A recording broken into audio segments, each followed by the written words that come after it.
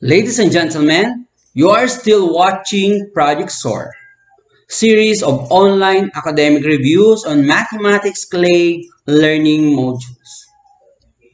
Please subscribe, like and share our official YouTube channel, MTM channel, and our official FB page, Math Team, Mathematics Teachers Association of Mandaluyong.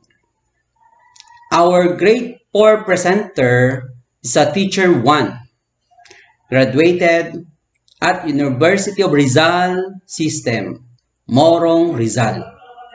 Mga Batang MANDunong, home learning partners, let's welcome Ma'am ZENAIDA Santos.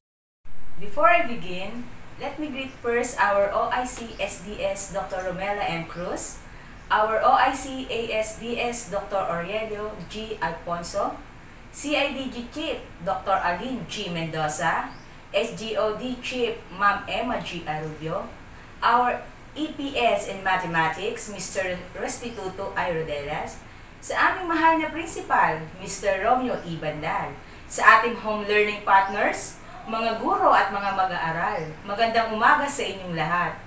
Batang MANDunong, welcome sa Project SOAR. Happy learning, kids! Quarter 2, Week 7. Competencies.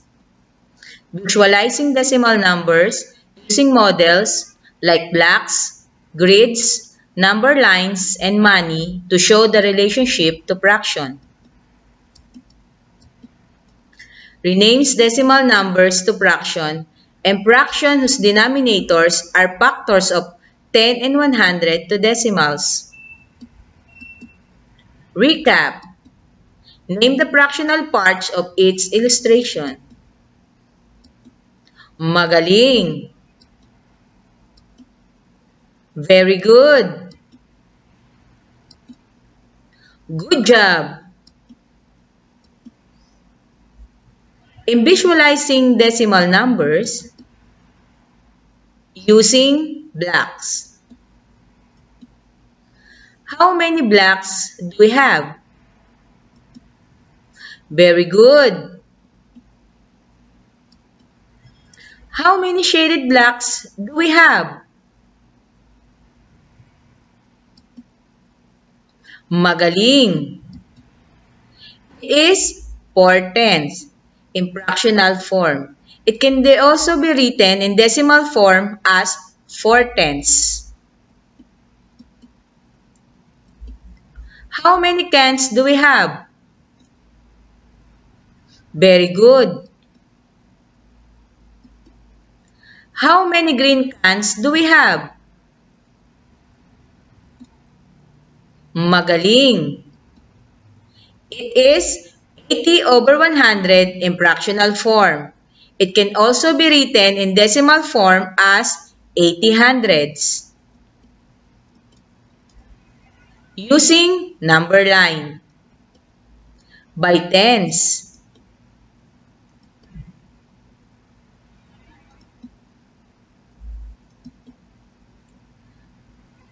Ten in fractional form or 1 in decimal form is equals to 1 whole.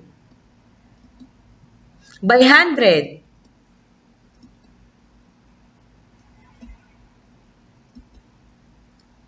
(60/100) in fractional form or in decimal form is equal to 60/100s. Using grid. How many squares does this grid have? Magaling. How many squares do we have if we have 40/100s? Since this grid has 100 squares, we shaded 40 squares. Its fractional form is 40/100 or 40/100s in decimal form. Another. How many squares does this grid have? Very good. Since This grid has 100 square. We shaded 35 squares. Its fractional form is 35 over 100 or 35 hundredths in decimal forms. Use in writing money. How do we write 124 pesos and 25 centavos? This can be written as 124 pesos and 25 centavos. How do we write 372 pesos? This can be written as 372 pesos. Remember kids, in writing money, you always put the peso sign PHP. Remember, decimal form can be represented in different ways and models like blocks, number line, grid, and amount of money. Let's begin. Direction. Color the star that represent each decimal. Number 1. 5 tenths. Very good. 8 tenths. Magaling. 1 tenths. Bravo. Direction. Shade the grid to show the following decimal numbers. 25 hundredths. Very good. 50 hundredths. Magaling. Let's do it. Write each fraction as decimals. Very good. Magaling. Magaling. Bravo. Excellent. Direction. Encircle the decimal forms of each fraction inside the parentheses.